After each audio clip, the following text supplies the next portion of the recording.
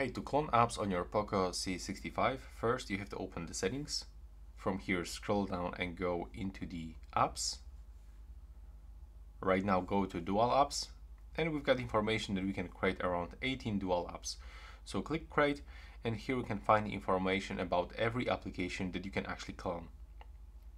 Of course, I don't have every application on my phone, so if you want to get exact application and check if it is actually working, you have to download it on your phone. But let's say that I want to clone my Opera. So now, as you can see, when I click to turn it on, it is creating the dual application. And now we just have to wait for this creating process. After this, we'll have two apps on our profile, on our home screen. So now take a look. When I go to the home screen, from here I can find the two Opera application. And that's how we can do this with every application that is right here on this list. And right now, please subscribe to my channel. Bye bye.